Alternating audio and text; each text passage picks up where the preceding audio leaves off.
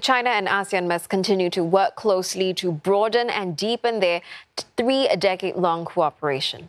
Deputy Prime Minister Heng Swee Keat says the relationship has grown from strength to strength since formal dialogue relations began 30 years ago. He was speaking at the opening ceremony of the 18th China-ASEAN Expo.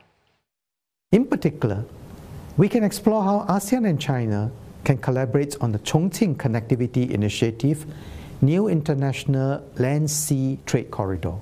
By providing a more direct link between Western China and Southeast Asia, the corridor reduces the time and cost for the movement of goods and the provision of services between these fast-growing regions and beyond.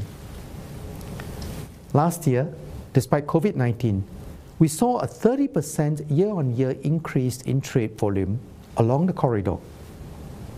We can further build on this growth momentum. Both China and ASEAN are now each other's largest trading partners, with trade growing in 2020 despite COVID-19. Mr. Heng laid out how both parties can continue working together to broaden their relationship.